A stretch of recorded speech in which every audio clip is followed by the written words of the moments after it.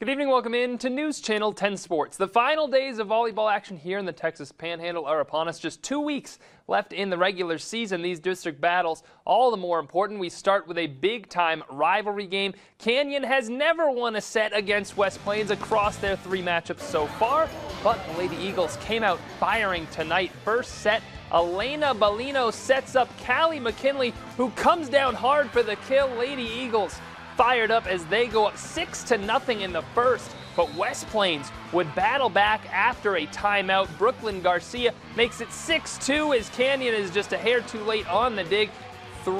These two were neck and neck throughout the first, including this long rally. Addie Simmons goes for the kill, and Landry J with the big-time dig, but this one goes flying into the rafters. A little miscommunication with the Lady Eagles allows it to drop. That gives West Plains the point. Lady Eagles fight hard. An epic back-and-forth battle ends with a Lady Wolves victory 3-2 in 5 tough sets over Canyon.